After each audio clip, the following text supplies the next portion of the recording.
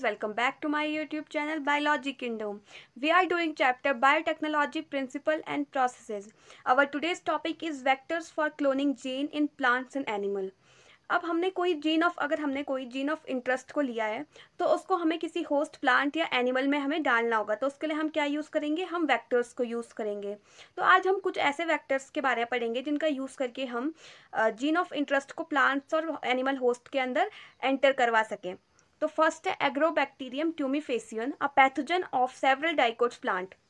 जो एग्रोबैक्टीरियम ट्यूमिफेसियन है ये एक पैथोजन है, किसके लिए, डाइकोट्स प्लांट के लिए। It is able to deliver a piece of DNA known as T-DNA, लेकिन इसकी एक एबिलिटी है कि ये पीस ऑफ डीएनए जो होता है उसको डिलीवर कर सकता है। तो transform normal plant cell into tumour, ये क्या करता है, जो नॉर्मल प्लांट सेल होती है उनको न्यू ट्यूमर में कन्वर्ट कर देता है। These tumour cells are directed to produce a chemical required by pathogen. उसके बाद जो ट्यूमर सेल्स होती हैं वो एक ऐसे केमिकल को बनाती है जो पैथोजेंस के लिए क्या होता है, रिक्वायर होता है। अब है retroviruses in plants having ability to transform normal sales into कैंसीरियस sales. जो रेट्रोवायरस होता है ये इसकी एक एबिलिटी होती है कि नॉर्मल सेल्स को कैंसीरियल सेल्स में कन्वर्ट कर देता है।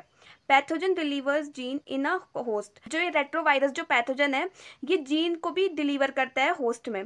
These pathogens as tool are useful vectors for delivering gene of interest to humans. Pathogen को हम एज अ वेक्टर यूज कर सकते हैं to deliver gene of interest to humans.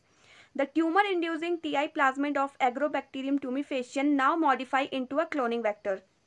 जो एग्रोबैक्टीरियम ट्यूमिफेसियन है इसका जो टीआई प्लाज्मिड है यानी कि ट्यूमर इंड्यूसिंग जो प्लाज्मिड है इसको मॉडिफाई किया गया और इसको हमने यूज किया as a cloning vector. It is no more pathogenic to plant, it helps in delivering gene of interest to into variety of plants. और इसने किसमें हेल्प की, इसने जीन ऑफ इंटरेस्ट को बहुत सारे प्लांट्स में डिलीवर करने में हमारी हेल्प की।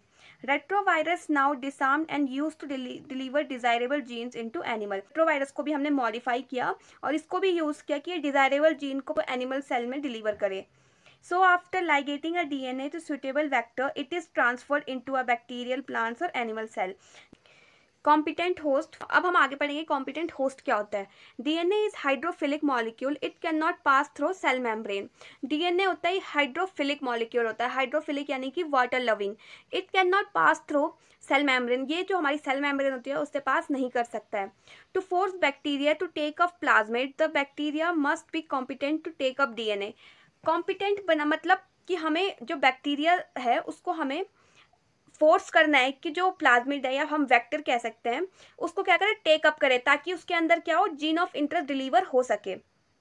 To make bacterial cell competent, अगर हमें किसी बैक्टीरियल सेल को कॉम्पिटेंट बनाना है तो उसके लिए एक मेथड है जिसको हम बोलते हैं हीट शॉक मेथड या calcium chloride method, CaCl2 method. CaCl2 helps in making bacterial cell competent. जो CaCl2 होता है ये बैक्टीरियल सेल को कॉम्पिटेंट बनाने में हमारी हेल्प करता है। Calcium increases the efficiency with which DNA enters the bacterium through the pores of its cell wall. जो कैल्शियम होता है ये जो बैक्टीरियल सेल्स होता है उसकी एफिशिएंसी को इंक्रीज कर सकता है ताकि वो डीएनए है या फिर जीन ऑफ इंटरेस्ट है वो बैक्टीरिया के अंदर ईजिली जा सके through the pores of cell wall. Recombinant DNA forced into such cell by incubating the cells with recombinant DNA on ice, followed by 42 degree heat shock, putting them back on ice। अगर हमें recombinant DNA को bacterial cell में force करना है तो सबसे पहले हम बैक्टीरियल सेल को रिकॉम्बिनेंट डीएनए के साथ इंक्यूबेट करेंगे आइज में। उसके बाद हम उसको हीट शॉक देंगे 42 डिग्री सेल्सियस में, यानी कि हम उसको 42 डिग्री सेल्सियस का टेम्परेचर देंगे उसे। उसके बाद हम दोबारा से उसको आइज में पुट करेंगे। This enables the bacteria to take up the recombinant DNA. Second है माइक्रो इंजेक्शन। जो माइक्रो इंजेक्शन होता है ये हम यूज़ करते हैं एनिमल सेल को कॉम्पिटेंट बनाने के लिए।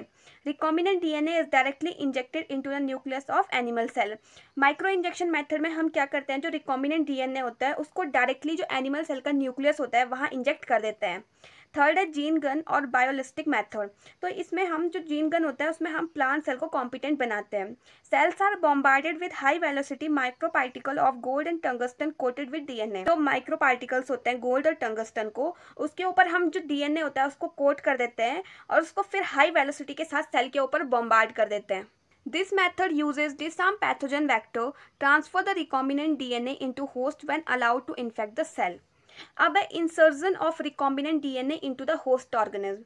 अब हमने क्या करना है, जो रिकॉम्बिनेंट डीएनए है इसको होस्ट ऑर्गेनिज्म के अंदर क्या करना है, इंसर्ट करना है। Recipient cell after making them competent take up DNA present in its surrounding. अब हमने क्या करें, सबसे पहले सेल को कॉम्पिटेंट बना दिया, उसके बाद अब वो क्या करेगा, अब वो रिकॉम्बिनेंट जो डीएनए है वो होस्ट सेल के अंदर जाएगा।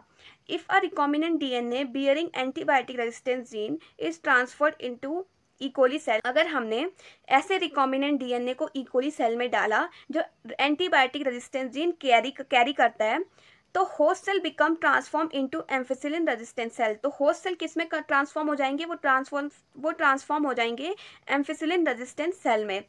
If we spread the transform cell on eager plates containing ampicillin, अगर हमने वो ट्रांसफॉर्म सेल जो हैं उनको अगर एम्फिसिलिन कंटेनिंग मीडियम में डाल दिया जो कि कंटेन करता है eager, only transformants will grow, सिर्फ जो ट्रांसफॉर्मेंट्स होंगे वो ग्रो करेंगे और जो नॉन ट्रांसफॉर्मेंट्स हो जाएंगे वो डाई हो जाएंगे, यानी कि वो मर जाएंगे।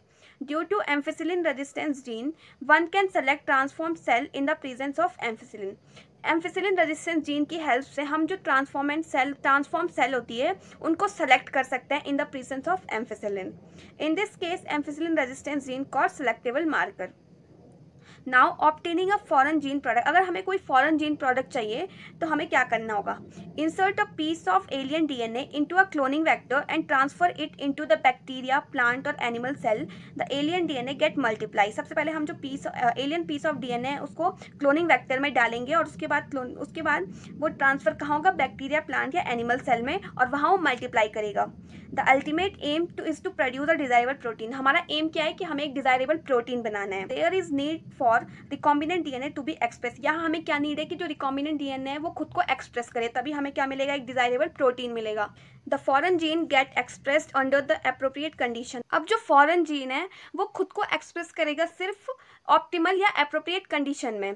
After having clone the gene of interest and having condition to induce the expression of the target protein, one has to produce it on large scale.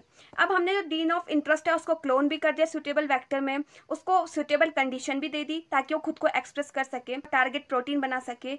अब हमें उसको क्या करना है, लार्ज स्केल में प्रोड्यूस करना है। If any protein encoding gene is expressed in a heterologous host, it is called recombinant protein. अगर कोई प्रोटीन इनकोडिंग जीन एक हेट्रोलोगस होस्ट में अगर एक्सप्रेस करता है खुद को, तो इसको हम बोलेंगे recombinant protein. Cell harbouring clones gene of interest में B grown on small scale. The cultures may be used for extracting the desired protein and then purifying. जो कल्चर्स होते हैं उन्हें हम यूज करते हैं डिजायरेबल प्रोटीन को एक्सट्रैक्ट करने में और उसे प्योरीफाई करने में। The cells can also be multiplied in a continuous culture system. Used medium is drained out from one side while fresh medium is added from the other side to main cell in their physiological exponential phase. तो जो medium हमने use कर लिया है उसको हम drain out यानी कि उसको हम बाहर निकाल देते हैं एक साइड से, और दूसरी साइड से हम जो फ्रेश मीडियम होता है उसको सेल्स में ऐड करते रहते हैं उनके फिजियोलॉजिकल एक्सपोनेंशियल फेज में। Small volume cultures cannot yield appropriate quantity of product. Use of bioreactor to produce in large quantity. अगर हमें किसी भी प्रोडक्ट को अगर हमें लार्ज क्वांटिटी में प्रोड्यूस करना है तो हम यूज करते हैं बायोरिएक्टर्स का। अब बायोरिएक्टर्स क्या होते हैं?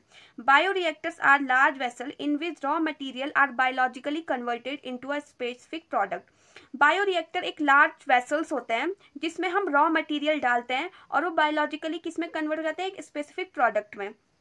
Bioreactors provide the optimal condition for achieving the desired product by providing optimal growth conditions such as temperature, pH, substrate, salt, vitamin, oxygen. Bioreactor हमें optimal condition provide करता है किसी भी एक desirable product को achieve करने में, जैसे हमने पढ़ा temperature, pH, salts, vitamin, oxygen. Common bioreactors क्या है? Stirring type. अब यहाँ पे जो दो डायग्राम बनाए गए हैं, simple stirred tank bioreactor and sparged stirred tank bioreactor, ये बहुत इंपॉर्टेंट डायग्राम है तो इसको प्लीज अपनी नोटबुक में जरूर बनाइए। The stirred tank reactor is cylindrical with curve base to facilitate the mixing of reactor content. जो स्टिर्ड टैंक रिएक्टर होता है ये सिलेंड्रिकल होता है और इसका बेस कैसा होता है, कर्व होता है, और ये कर्व इसलिए होता है ताकि जो कंटेंट है, जो रिएक्टर के अंदर हमने कंटेंट डाला है वो ईजिली मिक्स हो सके। Sterile facilitates even mixing and oxygen availability throughout the bioreactor. Air can be bubbled out through reactor.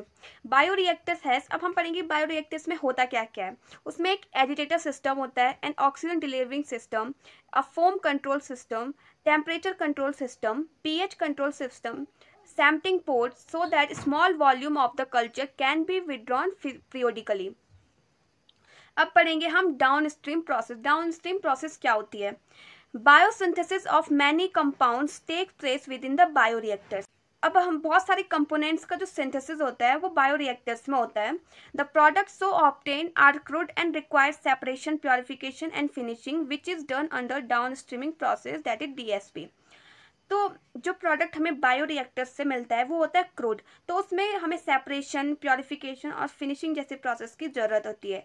तो जो ये प्रोसेस होती है सेपरेशन, फिनिशिंग और प्योरिफिकेशन की, ये किसके अंडर होती है? ये DSP के अंदर होती है. DSP यानी कि डाउनस्ट्रीमिंग प्रोसेस के अंडर होती है.